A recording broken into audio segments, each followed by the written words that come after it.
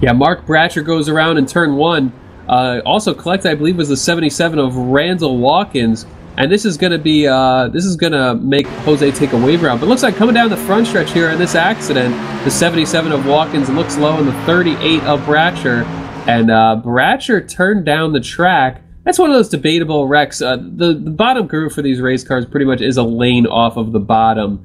And so Bratcher, I think, expected the 77 to either back out or run lower on that track. That takes green flag pit stops. They're going to be actually pretty close on the window. I think they would have to... they're either going to... There might be a little bit of fuel saving, actually. Based on my calculations, might see a couple people be able to make it the rest of the way. Not sure if everyone can.